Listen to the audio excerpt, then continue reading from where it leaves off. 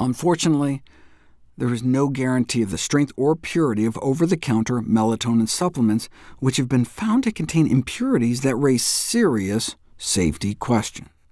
For these reasons, melatonin supplements cannot be recommended. Too bad there's no way you could get the benefits without the risks, unless melatonin was somehow found naturally in certain foods you could eat. Melatonin was first discovered in plants in 1995, and has since been found throughout the plant kingdom. But enough that eating them actually affects your levels? Yes. You randomize people to eat more or less vegetables, and you can see the effect.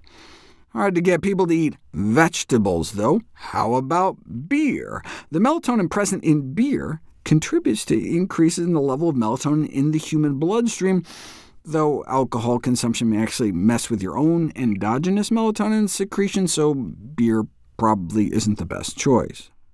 Eat 2 bananas, or drink the juice of about 2 pounds of oranges or pineapple, and you can get significant bumps in melatonin concentrations in your blood. And the melatonin levels found in those fruits are actually pretty modest compared to some other foods. Here's the breakdown. The single food within each category with the highest recorded melatonin level, and how much you'd have to eat at one time to reach a physiological dose in your bloodstream. We make melatonin, so it should come to no surprise that other animals do too.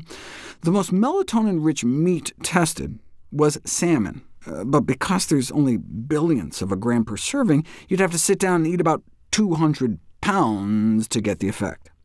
OK, so forget meat. What about whole grains? The highest recorded was a strain of corn, so rich in melatonin you'd only have to eat 16 ears of corn. All right, scratch that. What about other vegetables? Plain white button mushrooms top the list, only 2 pounds. 100 times more melatonin than meat, but still, they're so light. 2 pounds is like eating 10 cups of mushrooms. That's a lot in one sitting.